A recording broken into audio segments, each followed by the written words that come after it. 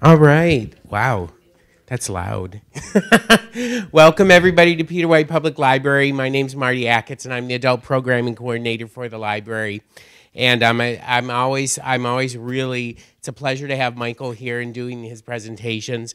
I just want to make you aware of a few things that are coming up here for the rest of March.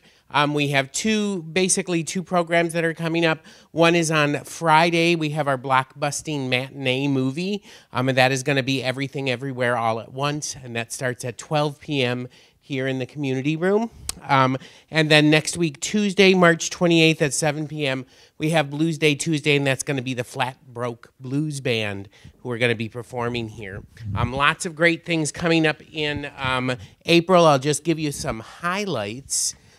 We have the Great Lakes Poetry Festival, which happens at the end of the month, and the highlight of the Great Lakes Poetry Festival is going to be a reading by the 2022 Pulitzer Prize winner for poetry, Diane Seuss. And we also have a reading by the newly appointed UP Poet Laureate, Beverly Matherne, as well. We have lots of films that are happening. All of this is on the handouts back there for April and March if you need that, okay? But you can also go to the Peter White Public Library page and look at the events page, which is pwpl.info. I do have to thank one group here that helps us with our live streaming, and that is the Friends of Peter White Public Library, who provide all of this live streaming equipment. So if you are watching this now with us on live, or if you're watching it after the fact on our YouTube page, you have to thank the Friends of Peter White Public Library for providing the funds for that. So I'm just going to tell you a few things about Michael before we have him come up here and start his presentation. Michael was a trooper and detective sergeant with the Michigan State Police for 26 years. He's a certified search and rescue tech 1 and a crew leader by the National Association for Search and Rescue. He founded the Michigan Backcountry Search and Rescue's Long Range Special Operations Group.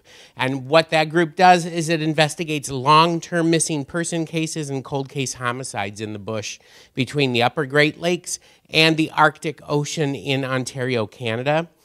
He has written a book called Missing Person Sourcebook, Strategies and Tactics for Finding Your Missing and Murdered Loved One from the World's Top Experts. And he's been a wilderness guide for over 40 years. I could keep on going on and on about things that Michael has done, but I think he prefers that I just say, welcome Michael Niger to Peter White Public Library. Thank you. Thank you, Marty, for inviting me, and thanks to Peter White Library for hosting this. This is one of my favorite subjects, and I'm a student of tracking. My partner here, Todd Thorett, is on Marquette County Search and Rescue, as a lot of you know, and he's also a member of Michigan Backcountry Search and Rescue, and we also guide trips together. And we did quite a bit of work on this. How many people here from Marquette County Search and Rescue? All right, so if there's any mistakes in this, it's his fault, because he just reviewed it, and we corrected about a dozen things, and then he said it's perfect. So I'm just joking, but I do appreciate his help, and he's brought some equipment tonight to talk about. And so anyway, as far as man tracking, tracks are, as we can see up here, are the most common clue a person will leave behind in the bush, one every 30 inches or so, depending on your stride or your step. And that photo right there is of a case that Todd and I are working on up along the Arctic Ocean. We're looking for a Cree trapper. It's been missing. He's been missing for now. It's going to be 20 years. We've found a lot of his stuff up there. We might be getting close to finding him, but it's a difficult area to work.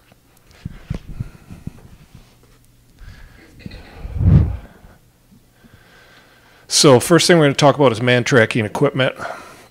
And for you folks in search and rescue, this is you're going to know a lot of this already. You may know it all. Maybe you could be up here teaching it. I don't know. Some of you have probably taken man tracking classes. Have you in the past, or no? Okay. But basically, pencil, for note taking, a waterproof pen. Of course, if it's raining, waterproof paper is good, as you well know. Sharpie is good because we're on the next page. We're talking about writing on flagging tape and whatnot. A tracking card, if you have one. I'm in the process of making one that I'll be putting online for free that anyone wants to use it. And there's also, we'll talk about it, but there's other tracking cards available. A digital camera nowadays, our cell phones are better than most digital cameras, so a lot of us just use a cell phone. This picture here is John Hirth. He's a retired airborne ranger. He's one of our mentors for our team. He's written the Combat Tracking Guide, and he also runs the Combat Tracking School, as well as a number of other schools. As far as more equipment, the tracking stick, we're going to talk about that a little later, and Todd has brought one to show us what it's all about, and a short ruler, a CSI ruler, in other words, a crime scene investigation ruler. You want a really accurate ruler, a good quality one that works good in photographs. A small tape measure, a flashlight, possibly with various lenses. We're going to talk about that. Some toilet tissue paper and flagging tape, orange chalk line powder, wide-brimmed hat, compass, a mirror. Perhaps you use the mirror, and if you've got sighting compasses, you might use the mirror in your sighting compasses. A magnifying lens. A lot of compasses have a little magnifier in it, which might suffice. And then also, obviously, a rucksack with your personal gear, water, food, fall weather stuff, whatever you need to use while you're tracking. And as far as types of man tracking teams, there's basically 3 different types. There's search and rescue tracking teams, which is our main focus right here. Then you also have military combat tracking teams and police tactical tracking teams. The main focus of this presentation is on search and rescue tracking, but there's huge overlap, obviously. This fellow here is David Scott Donnellan. He's one of the original famed Cella Scouts, and he's one of our mentors for our team. He's written tactical tracking operations, and he also teaches, runs the Scott Donnellan Tracking School. He's been training tactical trackers for 45 years. Just a wonderful guy and a tremendous resource. As far as team-wise, for a SAR tracking team, they're often have 3 members, and they work in an inverted V formation. Is that how do you folks do it at Marquette County, or does it depend on the situation? How many people you got on going out? Yeah. But this is common here, and what you have is that the 2 flankers are about 10 foot back, and they're stepped off about 5 feet. And obviously this varies. The more books you read, the more people you talk to, the more teams you talk to, and the situation in the woods you're in is going to vary. But this is an approximation here. And obviously your tracker works the track line looking for tracks on the ground. The 2 flankers, they protect the tracker in as much as looking for hazards, maybe snakes or whatever else. And they also keep an eye out for tracks and spoor. And when I say spoor, I'm just saying sign. It could be evidence. It could be somebody's dropped handkerchief. It could be a boot print in the dirt. And they keep an eye out for that on both sides, and then they also are responsible for communication, navigation, and taking notes and whatnot.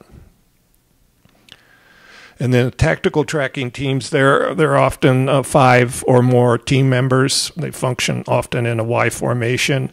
Your tracker, again, works the track line, but in this case, you have the flankers up ahead to protect the trackers and the whole team from ambush or any other problems. And they also, are keeping an eye out for tracks and whatnot. And your team leader is right behind the tracker, and that's generally, they're generally responsible for the comm and navigation and notes, unless they have, a lot of times teams might have a radio operator, so that would, be an additional person perhaps, and they would have other responsibilities. And also your last person, your sweep person, is facing back as rear security so that they don't get ambushed from the back. And now we're going to talk about step-by-step man tracking. This is basically what man tracking is all about. And it's also known as track-by-track tracking and micro tracking. This fellow here, David Hull, is another one of our mentors. He's been very helpful. He's written the Man Tracking and Law Enforcement book, and he also runs a Way of Tracking school.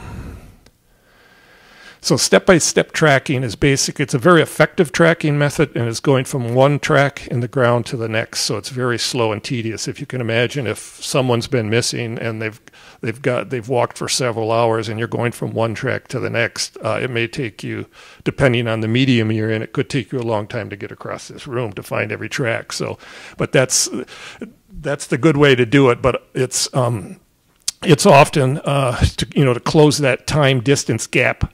If the person is still walking and you're walking at the same rate, you're never going to catch them. So a lot of times you have to switch to what's called leapfrogging and sign cutting. And I imagine with search and rescue, sometimes you put multiple teams out. So you have someone working a trail, other people cutting ahead or sign cutting to try and catch up. So it all depends on the situation. And some rules for successful man tracking operations is always double check where you're starting from to make sure you're on the right track, so that if you're looking for a hunter, you're not following the track of someone who else was out there hunting rabbits or something, a different person. You want to make sure you're on the right track, and sometimes obviously that's difficult. You want to mark your starting point, that track, very good, so it's visible so no one can wreck it. And you also want to write down your UTM or GPS coordinates for it so you have a good record. And you want to document that track before you move on with photo it, measure it, and sketch it. We're going to talk about a lot of this. You never want to really walk on the spoor that you're tracking. You want to walk alongside it, and so that you don't destroy it, because many times you may lose it and you have to backtrack and restart your track from that point if you've lost it. And if you've destroyed it or put a lot of other tracks on it, it may be difficult to do. And you don't want to overshoot your last track. In other words, you don't want to, well, there's the last one, you just don't want to charge ahead hoping you're going to come to one and I've done that, check, you're going to come to another one in the future. You don't want to do that without, marking it and then having a plan. You just don't want to wander around. And we're going to talk about that more. You're going to want to use light properly. In other words, you never want to get between the sun and the track. And we're going to talk about that in terms of contrast and shadowing. And you always want to, if you have aerial spoor, we'll talk about different kinds of spoor, but you always want to confirm aerial spoor because it can be unreliable. I mean, deer can break branches off, and other things can break branches. And so we don't want to just assume that the broken branch is the person we're looking for and then just continue on. We want to try and confirm that, perhaps with some other sign around there. So we don't leave the track line accidentally in difficult situations. And you want to, in addition to looking where, down at the track, you want to look to the left and the right, just to see what's going on, to see if there's any other spoor, anything's been dropped or discarded, or perhaps the person has spun around on his track and gone in a different direction.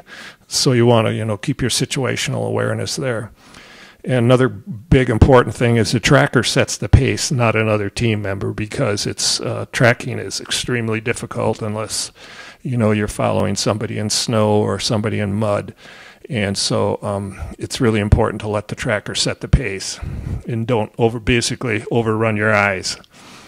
And you want to really avoid forcing something you see to conform to your expectations. And that's hard to do. Contrast is the big key to successful man tracking. Contrast is all about light and shadow and angle.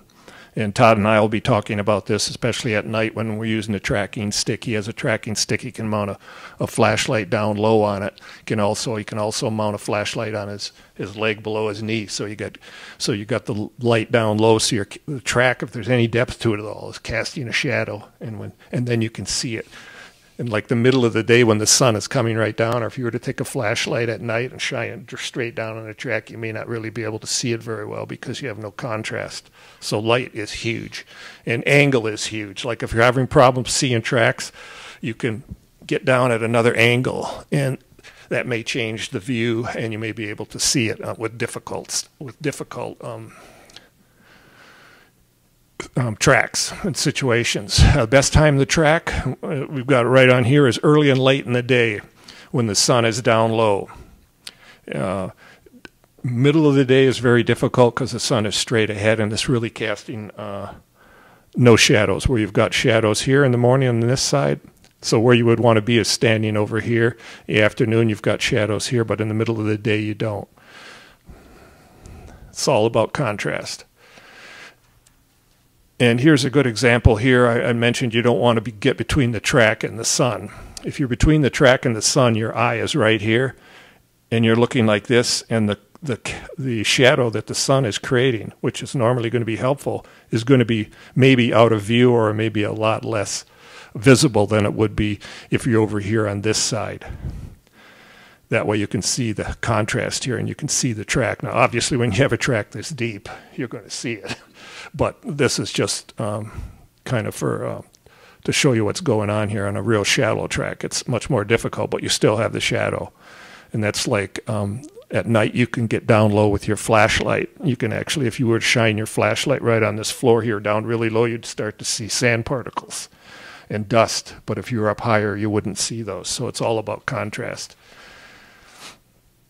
So a huge thing to do is to avoid having the sun behind you, because then not only are you maybe blocking the sun, but you're going to miss the opportunity to get contrast. Here's a good example here. It may not be real clear, and but this is a good position right here. The sun is in your face, so we're standing right here. The sun is over here coming straight at us. So you can see the contrast right in here. But if you flip this around and the sun is behind you here, you notice that it kind of disappears. You can see something here, but it's not as good. So it may be hard to see, but that's what's going on there. Another trick you can use during the day when the sun is up real high and you don't have any contrast, example right here where you have no contrast, is take your hat or have someone stand in the way of the sun and shade it, and then use a mirror with the sun, or just use a really bright flashlight, and then you can create shadows and you can get down low and you can see tracks better. So that's one way you can improve it during the middle of the day. And another way is, this would be more at night, but we talked a little bit about this, but in terms of positioning of the light, if you put the flashlight, if your light source is right up top and you're standing looking down, you may not see the track well unless it's a very well-defined track. You can have poor contrast, no shadows, whereas over here, like with the sun, you're going to see some good shadows. And Todd just pointed out something to me about having the light on the tracking sticker on your knee. You're actually behind you're not in a good spot, the optimal spot for the person over here looking. So you almost need a lighting person to optimize it. We can do it when we get to the tracking stick. I guess we're almost there. So Todd's going to demonstrate. He's got a really nice light. And it's this light right here, I believe. Right, Todd? Yeah, so we talked about it, having a headlamp is difficult for when you're searching, because if you look at your partner, you blind them at night, right? So, and I did that in training with some first-line SAR team guys, because I usually work alone, so I had no idea about that. I'd look at them, talk to them, and they were getting upset. And so I'm not trained to do that. But basically, you want to get a handheld light is best for tracking, because you can get it down a little lower and use it obliquely. And then also mounting it on the shin or the top of the boot or a walking stick. So go ahead, Todd. Many different ways with any flashlight, but that particular one, you can see on the screen there, it's got the like a belt clip. It's actually open on one end, so you can slide it on that belt, and it's got a little hole in the side. They come with this. That's actually helmet mount, and it's got a little clamp that's meant to clamp on the edge of a helmet, but it'll go around the small end of the stick there too. So I just leave that on the walking stick at all times, and then this will slide on. And then it'll rotate around, pivot, whichever way you need it to. So now,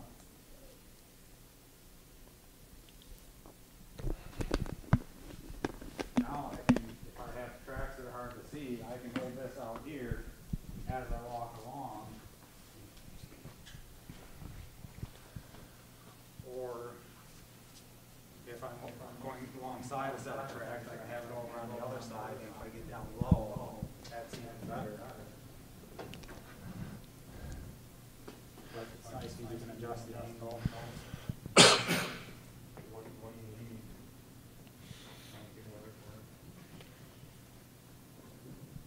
Does that come with some lenses? It's got other small wells like not very light. Where it's got like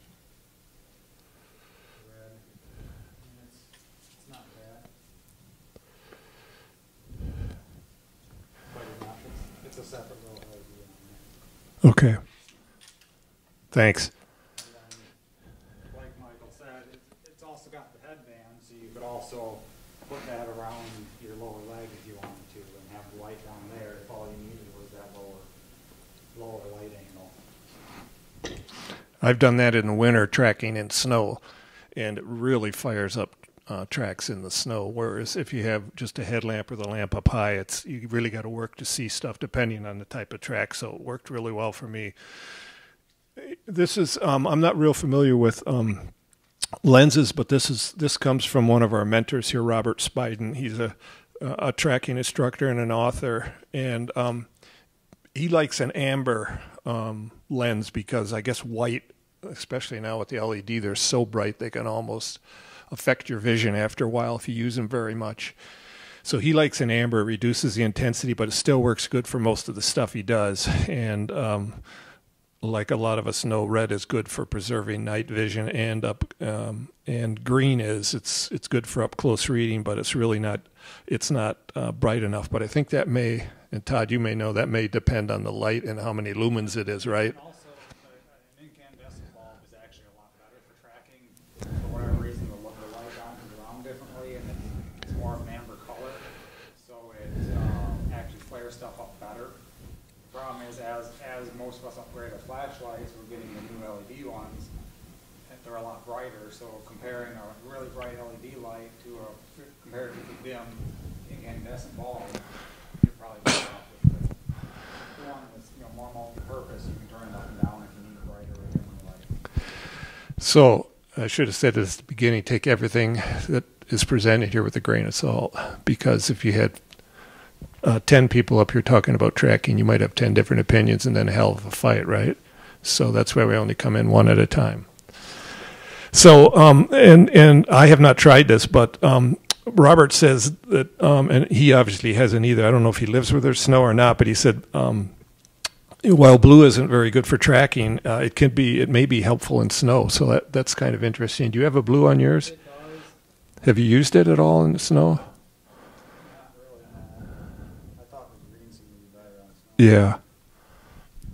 Anyway, you can experiment with lenses and whatnot. And now we're going to talk about documenting tracks and gait.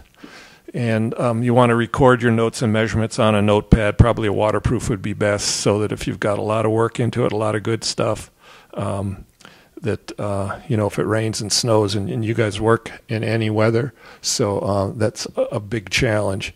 Or a tracking card. And there's lots of those on the internet. We'll talk about them in a minute here. And they're in a lot of tracking books. Excuse me. A lot of the authors have made their own, and you'll see some here. So this is a tracking card here from Arizona Search and Rescue Coordinators Association. Basically what you want to do on the left is the form not filled out. When you get to the track, you want to draw as much as you can see. It's real important that you don't add stuff that you can't see. You only add what you know is factually visible there. Lugs and channels, grooves, worn areas, if you can see them. Sometimes the substrate will cast a track really well, and you'll be able to see cuts and small damaged areas. You want to mark those. Brand marks and logos, basically anything you see. Sometimes there may be something lodged in the sole, like it could be a tack or a nail or a rock stuck between a couple lugs. Now, obviously, that could fall out, but it's worth noting because that really individualizes it, especially if you're on an area where a lot of people are walking. And I suppose a lot of your cases in search and rescue, there were people like to hike and walk, so that could be a real challenge. And we're going to talk about each of these individually here in terms of what you're recording in measurements. And I'm going to make up a new tracking card that'll have all of this on it, and it'll be Todd will know about it. He'll be looking at it and helping me with it, and it'll be online. You can print it out on 8.5 by 11, fold it in half. One half the page will be the left foot. The other half will be the right foot. It'll have all of this on here, and I'm going to skip reading through this because it's going to be covered here shortly. But you can see on the Arizona Search and Rescue card they have a lot of areas to write information down. And the other handy thing is the form Todd and I are going to work on is going to have graph paper behind it, kind of like this. That way, if you folks are out talking on the at different you're on different tracks or in different areas, you can say, okay, it's going to be in 1A, there's maybe like a nail right here, so you'll be able to describe where some feature is on the bottom of the sole somewhat accurately using the ABC and the 1, 2, 3, 4, 5, 6, 7, 8, which is a really good idea. And this is a tracking card here by John Hirth. It's in his book, and so a lot of them are very similar. This one obviously is filled in, and he's recording what he sees here. Now this is like, we can all be expert trackers with a track like that in sand, right? And I would be the first one to be right there. That's the card you carry? Okay, great. What size is it about? It's a few inches, like a 3 by 5 or?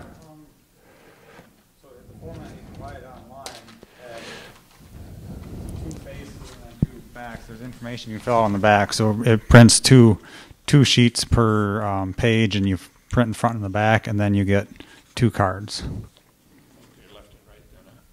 You could use it for left and right. They're actually drawn with both lefts, and you just oh, never mind, sorry, it's the other ones on the back, and then there's more information to gather on the back. Great, he's improved them. And here's another, this is a really good card here, and it's by Boris Voss, and he's a former Royal Netherlands Marine. He's an instructor, sniper school, jungle warfare, and combat tracking, and now he runs what he calls the Lead Ranger School in Kenya.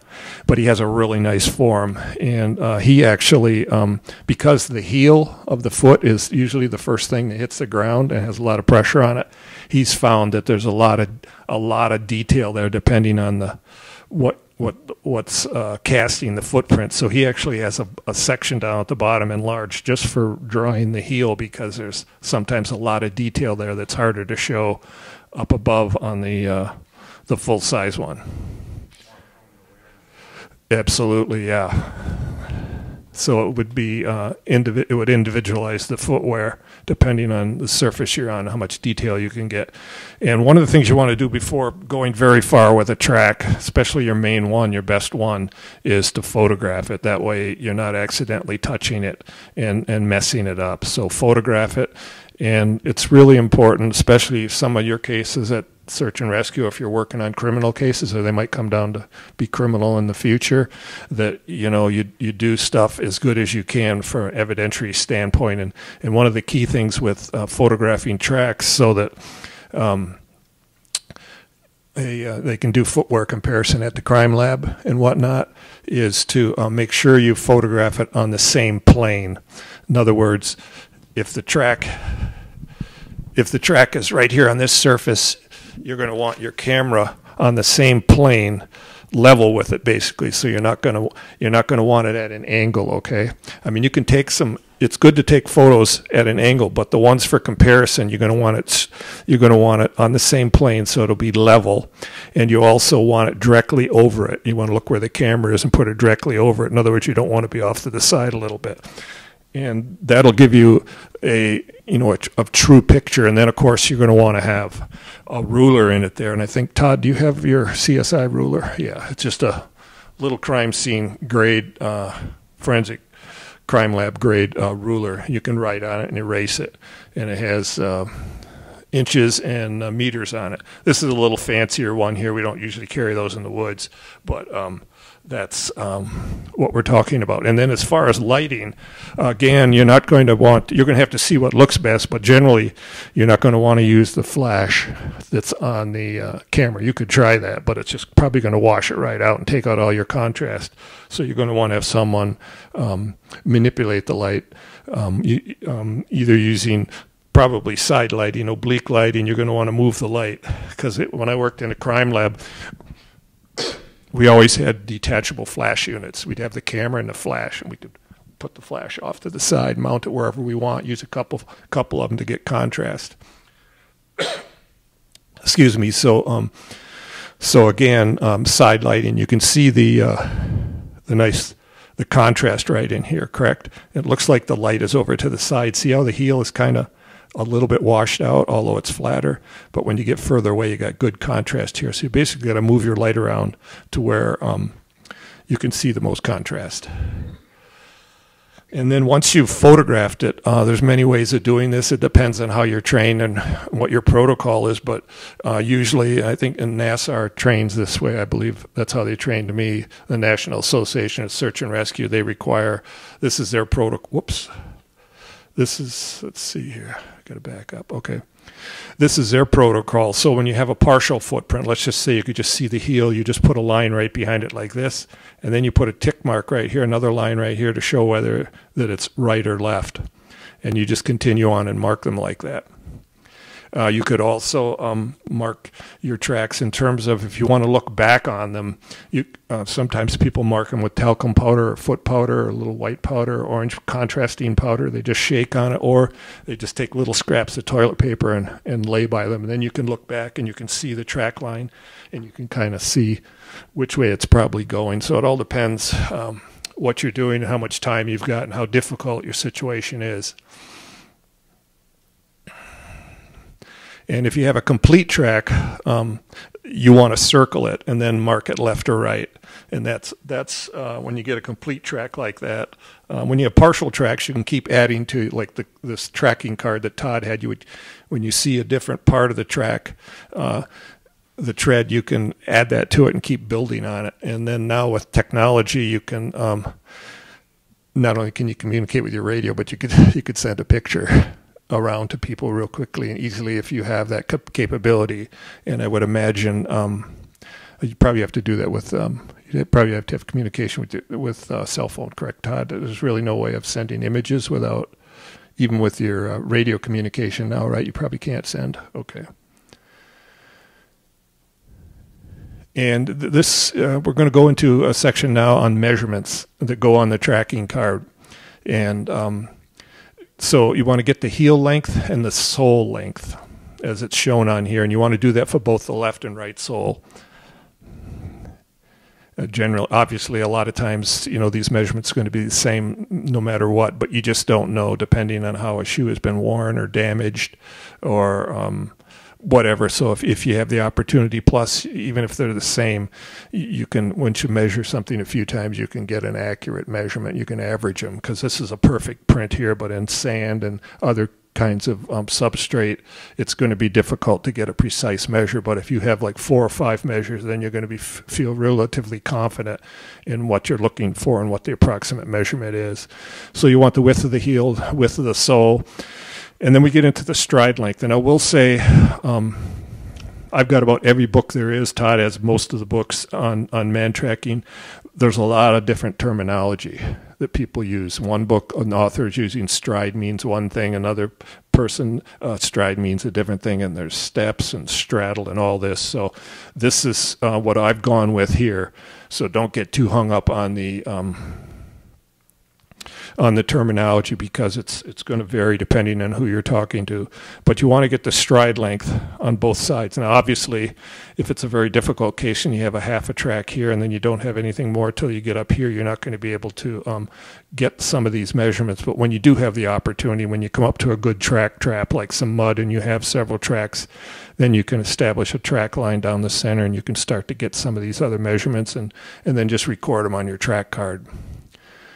Sometimes a shortening stride may indicate the person's about to, they're anticipating a turn. So if you know the stride, now this, Todd and I were talking about this may be a little bit generous here, a 60-inch stride.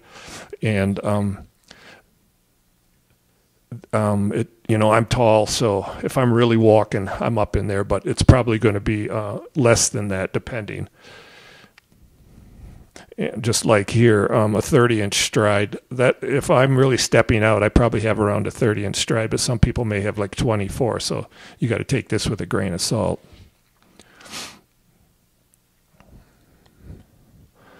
So here you want to have the the right step and the left step length. Once you get enough tracks, you can determine this. And this is something that is not essential, but if you have good tracks, you can get the outer step width and the inner step width. And this isn't essential either, but you can get a feel for it in terms of if you want to get really technical in it. This line here, you can take your compass and you can figure out what the offset is and record that. Or a lot of times you could go with a non-degree scheme here of a positive, neutral, or negative in terms of how the foot, whether it toes in or out. So you can kind of record the amount of information that's right for what you're doing.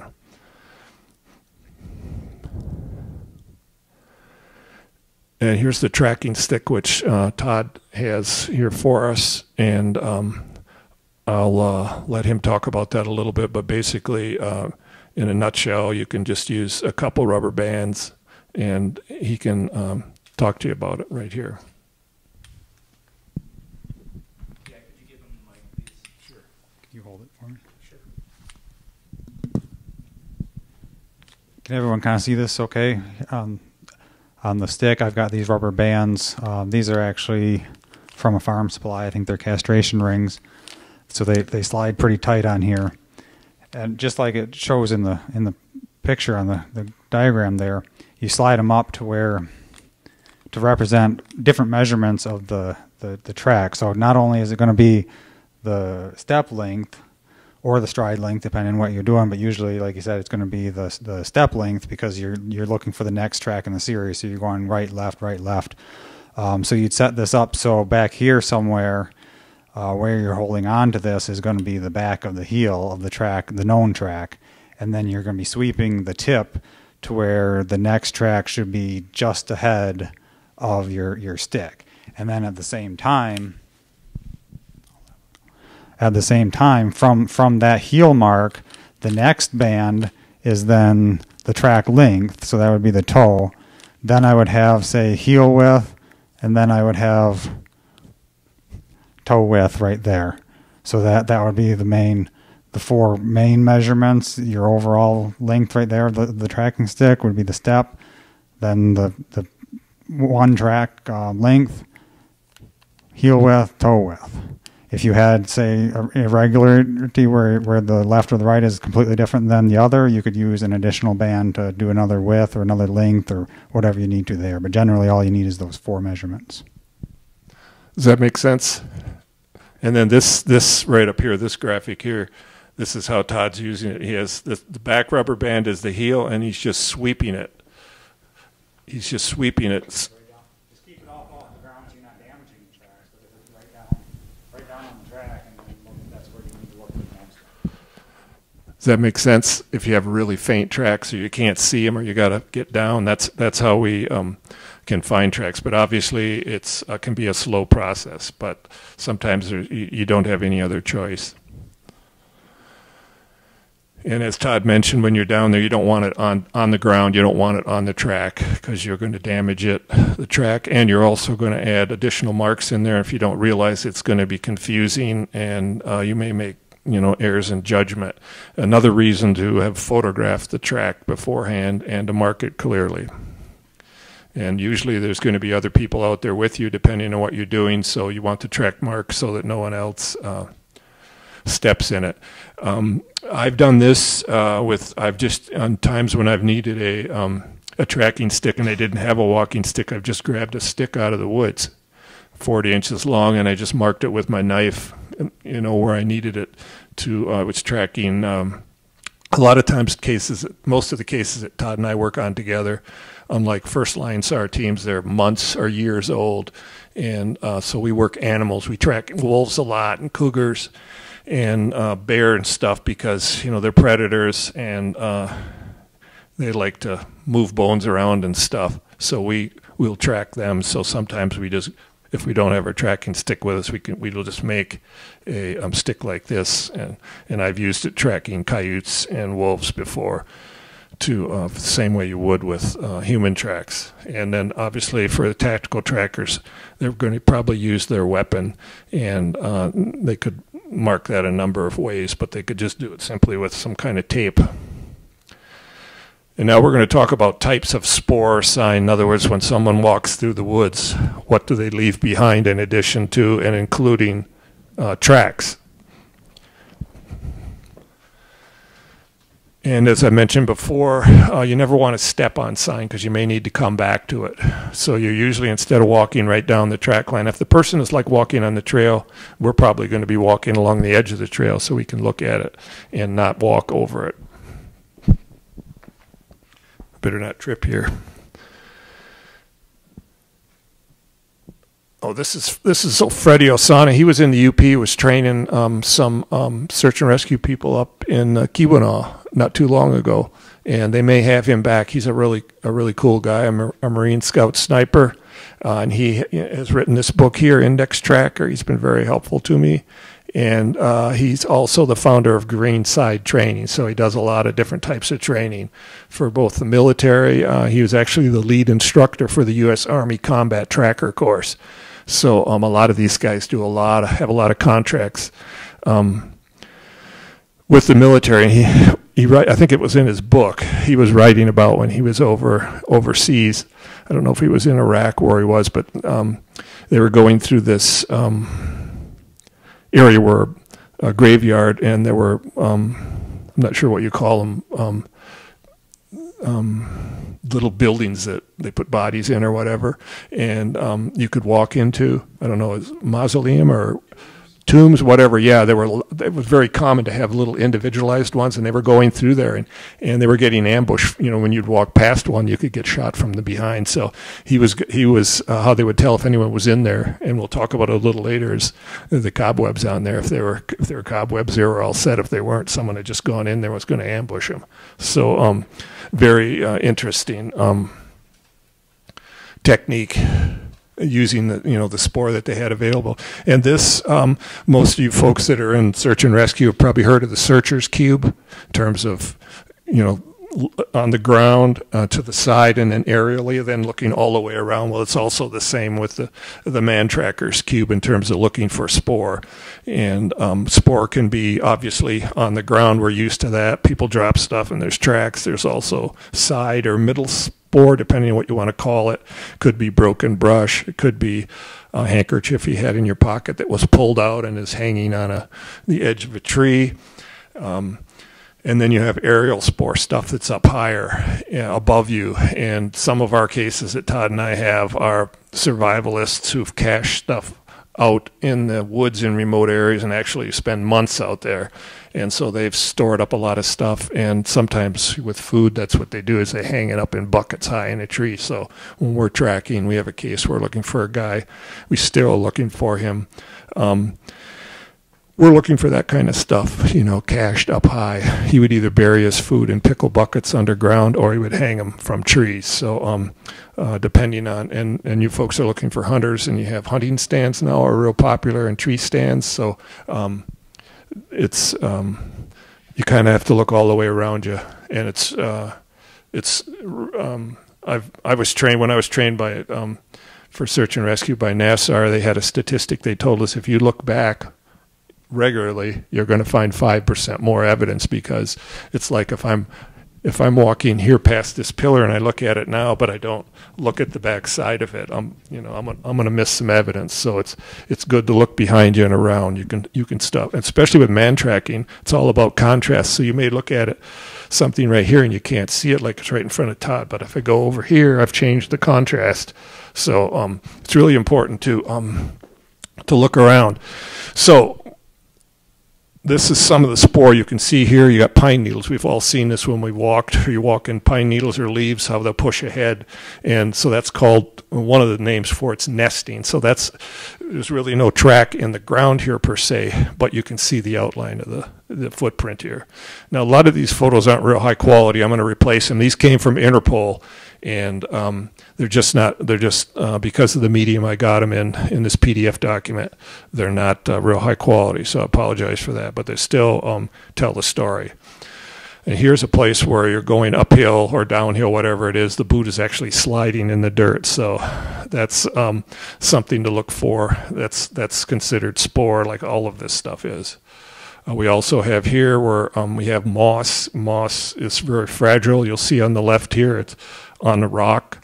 It's slid. Todd and I we have lots of moss in the UP. Todd and I have worked cases up in the Arctic Ocean watershed, and we almost cracked our skulls open. There's like moss, sphagnum moss. It's or lichen that's like 4 or 5 inches thick on rock. There's no roots, and it's wet under there even when it's dry on top. Oh yeah, really dangerous. So, but that leaves that's good spore when someone passes by, and if it's not disrupted, there's a good chance no one walked through there. So that's still probative. And then over here, on branches, you can see this is either a boot print on here or someone grabbed it with their hand. So that's basically what they call disturbance, and that's you'll see that quite frequently. And then flattening, and as you can see on the left here, normally you got all these rocks around. Here they're all pushed right down in the dirt. So this is flattening. So that would be a good clue right there that if you're tracking someone in the track line, you see that, you're still on it. There's a good chance it's flattened. And you can see over here, the moss is packed down. And so that's called flattening. Risers, it's hard to see here, but I think this grass is up high, and then there's maybe a leaf up here that's lifted up. So that's what I think is going on there. Flagging and pointers, we've all seen this in tall grass, or when a vehicle drives in tall grass, how it pushes the grass down in the direction it's going. That's what you've got right here, is pushed down, and the same thing here. So this is called flagging. Some people call it pointers, but the vegetation will kind of not only show you a track, but it'll give you a direction. Shine, I've got a better example of it coming up, but this is in a micro sense here, where you have just one leaf. Something's disrupted that and flipped it over. This is the bottom side. Normally, the dull side is up, but something's disrupted it there, and same thing here. So this is aerial spore that you're going to want to confirm this with something else, because obviously a deer could do this in addition to maybe the person you're looking for. And here's a little better example of shine right here. You can see it. It's not uprooted, but it's disturbed the vegetation, so you can see it there, the shine right here, the dull. And then you can also see the shine here in the field from probably several people walk through there, but you can kind of see the difference in how it looks in the big picture versus over here. So that's shine. Spore that's crushed, so just animal scat droppings. If it's stepped on, it's going to flatten, like on the left here. So that's a good clue in combination with other things. Here you have some insects or whatever, it could be anything that's crushed on top of this rock. So that's a good spore there. And here you can see some abrasion here, and where probably anyone that goes in the woods probably has seen where ATVs and stuff go over logs and stuff where they'll knock the bark off, and that's very evident. Here, by just stepping on it with a Vibram sole or whatever, you could mark it, and that's kind of what you're seeing here. So this would be indicative of something crossing this. Now it also could be hooves of animals and stuff on there, but in combination with your other, maybe you'll see some crushed vegetation up here or whatnot. So the wear and tear, lighter color. Over time, this would be dark again. It would age. So dislodged spore. So obviously here you have a log that's for some reason knocked out of where it was. Now bear do that a lot, animals looking for ants and stuff. But in combination with other spore, here's a rock that's twisted out. So this is dislodged stuff. So that's that can be real helpful. And this is particularly interesting. You see a lot of this. It's called socketing. And I don't have a real good example here of, like, here's a rock here and you don't see any the sand is packed right up around it here, which is kind of how it normally would be. But once it's kicked or moved, you can see it's like jiggled and it's created extra room. So that's what they call socketing. And you can see the little socketing right here, and perhaps a little socketing here, and then socketing right here. But if you were to see those when they're undisturbed, the soil from the rain and the wind and stuff would be packed all the way around. So that's a real good indicator there that something's been through there. Transfer, obviously. Mud and soil, so we've all seen transfer when we come into our house and we track mud in. So that's transfer. So you're looking for transfer. In this case, there's some mud here on this log right here, and then there's stuff has been transferred onto this leaf. But you could see transfer on all kinds of different surfaces. Color change. You can see a little disruption right here, a little darkness right there. So that's would be helpful if you were working a track line and you had to choose where to go. You would want to check that out. Same thing over here. You can see some color change there. And we already mentioned this a little bit, water and mud transfer. Now, obviously, if it's water, it's not going to last long. But if you're, tracking someone recently, it may work. Depends on the temperature, but also they're probably going to be tracking some sand and mud on there, which would be harder to see, but you're going to get right down there and check it out. Splash, this goes without saying. This is along a road here, and I don't know, the first time I saw that really demonstrably was driving on the Seney Stretch, and the deer will come out of one of those ditches. They'll be swimming, the ditch on one side, they run across the road, and here's this water trail going right across. Now, obviously that's not going to last long, but I've always remembered that. Broken branch here, as we mentioned, that's aerial spore, so you're going to want to confirm it. So who knows what broke that off? Could have been the wind, could have been a deer, animal, or it could have been, someone passing through. So, but that's good spore to combine with everything else. You've got a bent leaf. Definitely, especially on the ground, you'll step on them. I don't have an example of that, but actually in the right scenario, or a pine needle or other vegetation, you'll step on it and you'll have actually two cracks in it. It'll take the impression of the sole. It'll break it on both sides depending on what it's supported by. Bruising or mashing like this. The cobwebs, we already talked about that, depending on, when you're out there and what the scenario is on the timeline, those can be helpful. Human waste, that goes without saying. Sometimes a lot of people, some people carry toilet paper, may have it available, and you'll see that in the picture, but also people use toilet paper or leaves or moss, whatever, or actually snowballs in the winter, depending. So that can be something that you don't want to overlook. Blood drops, that's pretty obvious. Litter, cigarettes are common. Any kind of human litter, you want to take a look at it and see how it factors into your situation. And smells and odors, we know how far we can smell cigarette smoke away. We're driving in our car and we can kind of smell it when we go through an intersection or someone nearby. So smoke is real powerful. Campfire smoke, we probably, that carries a long ways depending on the volume of it. Cooking odors and other stuff. So these are some other, depending on the situation, other things you want to monitor. And same thing with noise, which would be real fortunate to have. The easiest example is if you start to hear a faint whistle, that's maybe the person you're looking for. So that kind of goes without saying. And also depending, if you're in a tactical tracking situation, sudden silence can alert you that you're near something or something's going on. And we've probably all heard that. So sign cutting. This is a really fun part of man tracking. And basically it's the process of searching for spoor or signs, searching for tracks so you can start tracking someone. So maybe if you're in search and rescue, you have this person's car in a parking lot or something. So you're going to start looking around that vehicle and see if you can pick up the person's track or some kind of spoor to get a direction of travel, to narrow things down. So here's some tips on sign cutting. You look behind you, and we mentioned that already, as much as you can, just because of better contrast, and you may actually find stuff that you didn't see when you walked past it. You want to go slowly, and you want to examine like a 3-stride area. And you don't want to be rushed. Your eyes are going to set the pace, not your feet. So this is all about what you're going to see there. And another nice thing to do, a tip in terms of what you should, when you're looking at the ground, like it'd be nice to know what you could expect to see on there and what you couldn't expect to see. Obviously, if you're in a muddy area, you're going to expect to see a muddy print.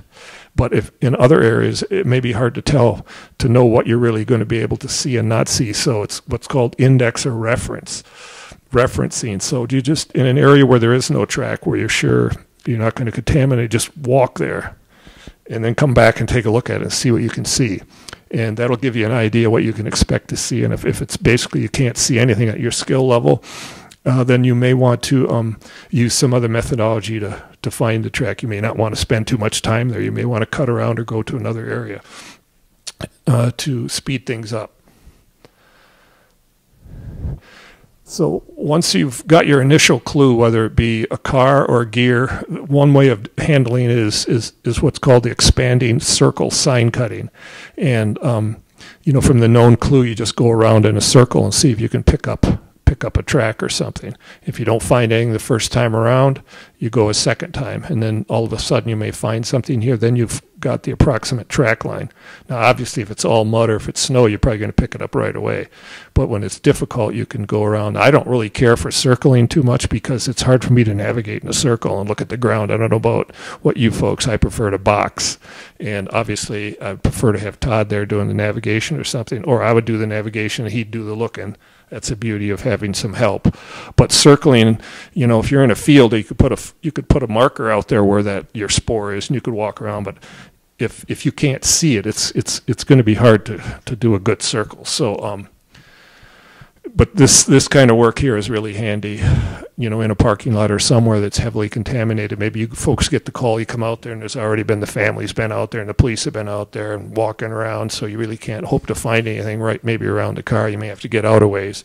So this is what will allow you to do that. Here's the exact same thing here that I prefer. Would be boxing, because I can do some navigation. As long as I've got, it would be good to have someone doing the navigation so the tracker can just focus on the ground. And you just keep doing larger and larger squares until you find something. It might be a track, might be a broken branch, might be some crushed vegetation. And then you can start to clover leaf around that and see what you find. Feature sign cutting, another way of doing this, if you don't have, if you're not sure but you want to check this area, you just walk along this feature. In this case, it's a railroad grade, and just look for tracks along the railroad grade and see if you pick up a track going into the woods or coming out or walking along it. Then you decide if that's relevant to your case. Maybe you'll find a piece of gear that the person dropped, and then that will be your new starting point, and then you're going to try and find out which way they were going from that. Maybe they walked along the railroad grade and it went back in here to their deer blind to hunt. So this is feature sign cutting, just walking along a linear feature. And then there's perimeter sign cutting, where you would look at your map and you would say, okay, we got a 2-track up here, a foot trail right here, the railroad grade here, and we got the river. So if you were thinking they may be in here, then you could just handrail along all those features, which are all good track traps, which we're going to talk about, and see if you have anybody coming in and out of there. And if you don't, you can, well, another thing you can do with this, these are kind of overlapping here, if you could just do a zigzag sign cutting through here looking for sign to see if you see anything using these natural boundaries here, and then using your compass or GPS. The other thing you can do if you've done the perimeter search and you don't find any tracks coming in and out that you can work, but you still think they're in there, you can just collapse your box and do a box in here and see if you can catch them going in and out, and smaller.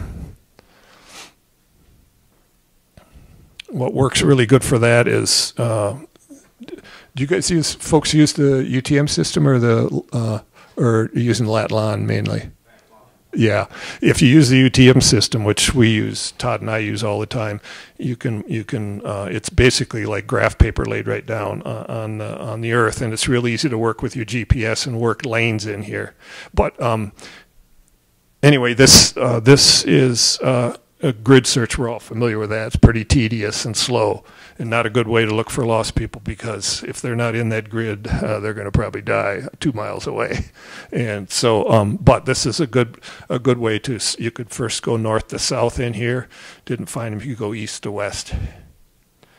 And you folks in search and rescue use probability detection. Probably you're familiar with that somewhat in terms of what's the probability of finding something in certain terrain. And whether if you're looking for a shoe, you could set it down in the terrain you're actually looking, and then back off to how far away you can see that shoe, and then you walk all the way around, and you can average it, and you can say, okay. And so when you get to a point where you can't see it, then you really don't want to have if you're searching a line search, you don't want to have your people any farther away than that, or you may miss it. So that's a whole science in and of itself. And then you could also, this is an interesting technique here, if you've got like a wide dirt road or like a power line, you could have a flanker go down each side of the power line here looking for tracks and whatnot, and then you could have the other person zigzagging along like this, and it gives you the opportunity to see tracks from a couple different perspectives in terms of lighting. It also works well on trails when you have changed lighting conditions. And then I got to get moving along here. This is a leapfrog sign cut, and we talked about going from track to track. It's pretty darn slow. So if you have a flanker or a second person, they can jump ahead like this and do a big arc like this and see if they pick up the trail. And in this case here, the person finds a track here. So this person here jumps up and comes out and does this, and they happen to find a track here.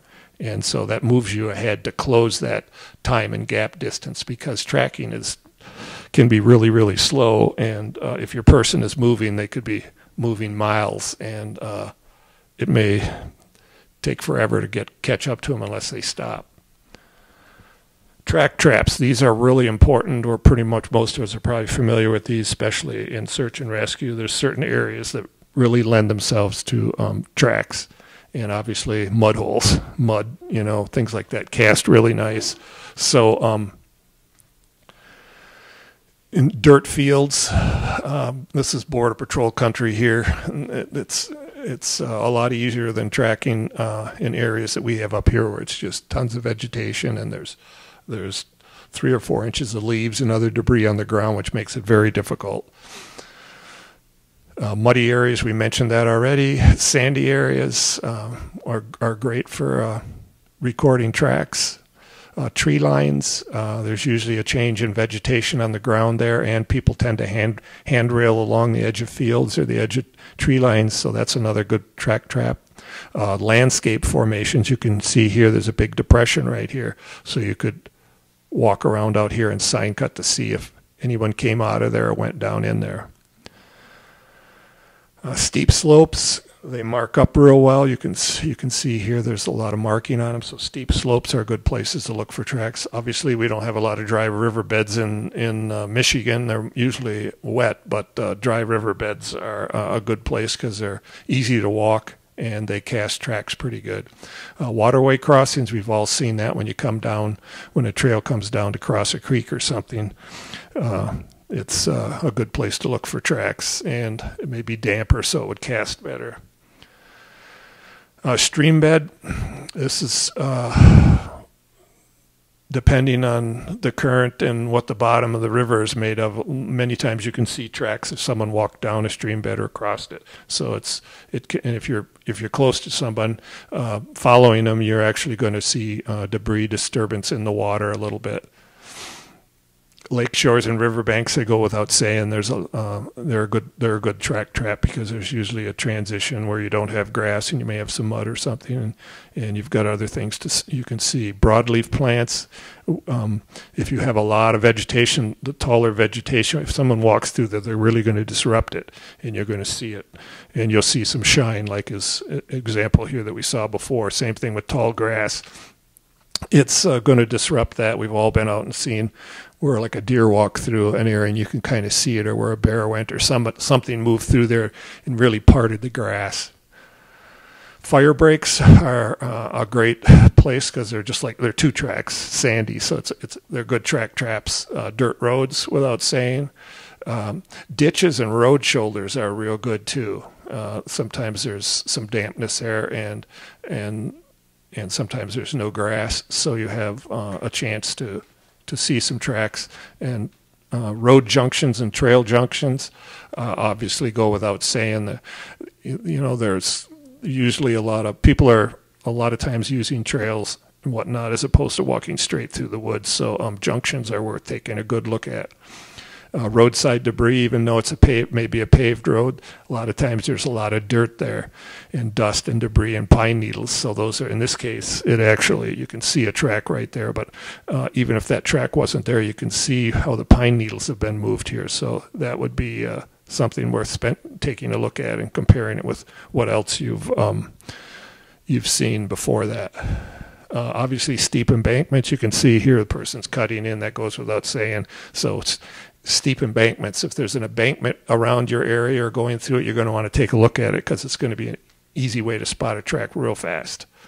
Funneling areas, it could be a gorge or a valley where the deer go up the valley and all the people go up the valley, so look for natural funnels and check those. This is a little hard to see here, but you've got rock on this side and a steep hill here, and you can kind of see there's a heavy use here over time. So this would be an area to check for spoor, as opposed to just going over into the woods or on some steep slope. This would be a good place to check.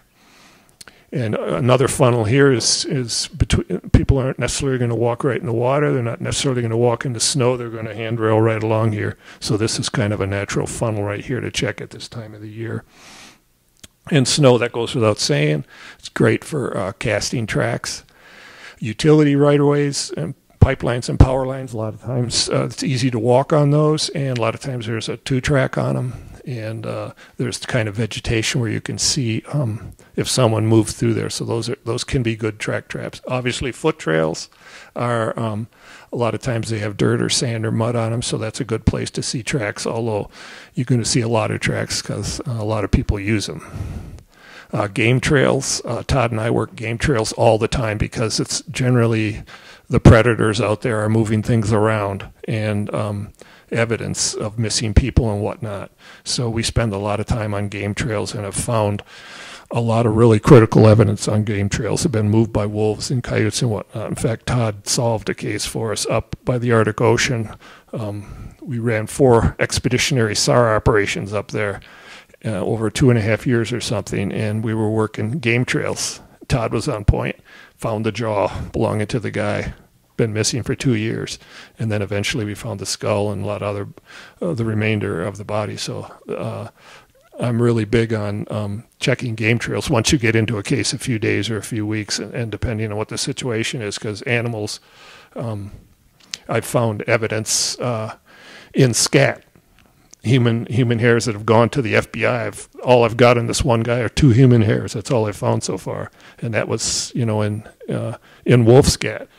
And so game trails are, and and the reason they're up here is they're good track traps. Obviously, you see game trails, deer trails, you see hoof prints and stuff. So, and if you were to walk through the woods, if you were lost, I would just as soon walk down this as opposed to go through heavy brush or something. So, game trails are really powerful.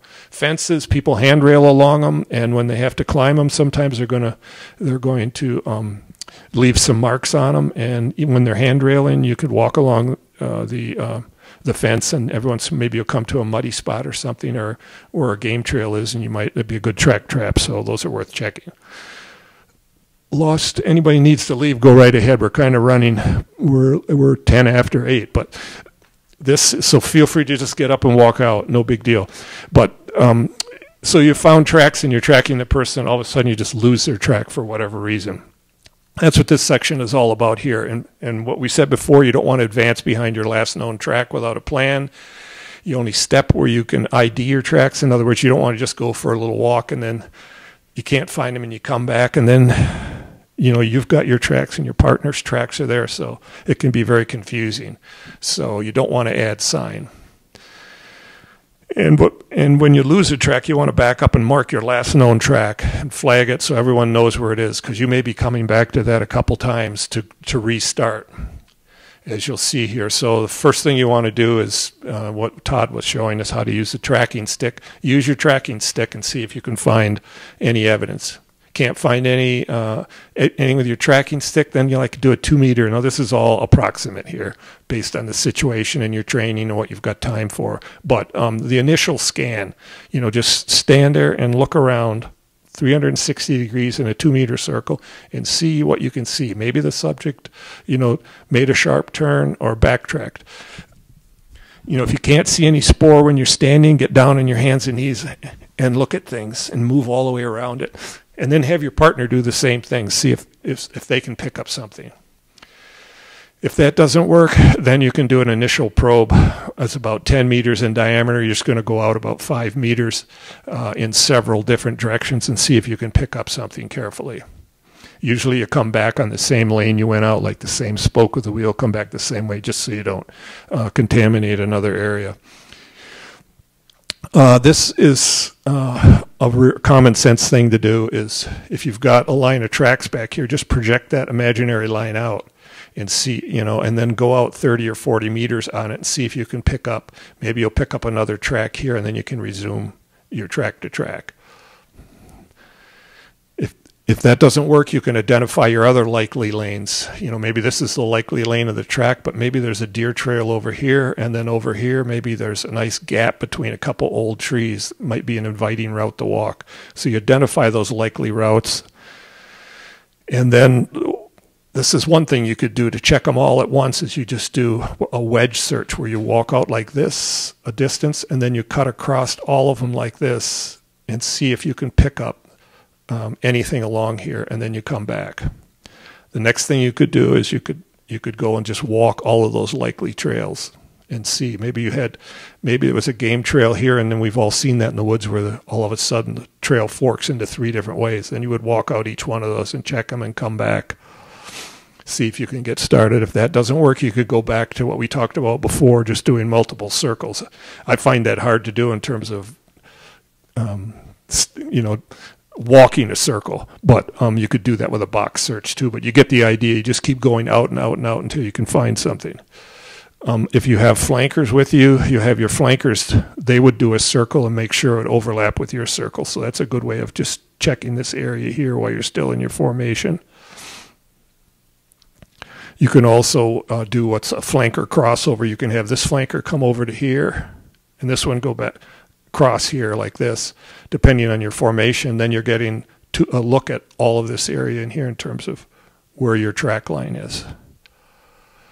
The Bitterman technique, this is kind of interesting. It's common sense, especially for you SAR folks. If you're tracking along here and things are going along, you can send a couple people up ahead. If you've got GPSs and maps, you can, like here, you can see there's a creek here and there's a utility right away. You can run people right up there or call ahead and have them come out on this azimuth right here. Plot the azimuth on your map, get the coordinates for it, and you could have someone go and check and see if there's any sign there. If there is, you can jump ahead. The crossbar, this is an interesting one here. In this case here, we have a 2-track right here, so we send a crew up here. One person, walks due north here, trying to cut the trail. If it's not right here, they're trying to see if they can cut it up here, and the other person goes this way. If you didn't have this 2-track here, you would just do a compass azimuth right here, go out like this. One would go out like this, one would go out like this.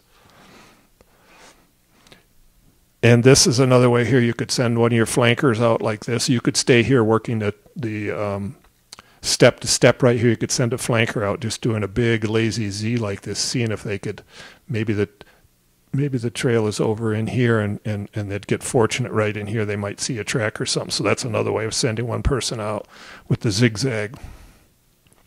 Alleyway scans, this is a good way if you're following somebody on a trail and you lose their track, and you'd have your left flanker would go out 50 meters here along the trail, come out to the trail and check it for tracks. The right flanker here would come up on the left side here 25 meters and check it. If they don't find anything, then they both start bumping up 50 meters at a time, taking a look at the trail, speeding ahead without necessarily walking on the trail. And we already talked about the box or perimeter scan in terms of looking at an area for lost. And the same thing here, if you lose the track out in the middle here, you can do these kind of boxes. Obviously, the fastest ones to do are when you're handrailing along a feature that you can identify because you don't have to do any technical navigation. And that's it. We're not going to get into the counter. Are people familiar with counter tracking and anti-tracking? Sometimes if you're working with law enforcement or something, or a criminal case, maybe someone's trying to avoid you folks and elude you. So that's when these kind of techniques come in. People will use different techniques to not leave tracks or to confuse you and stuff. That's a whole other skill set there, and we're out of time. So that's it. Thanks for coming, and I appreciate it.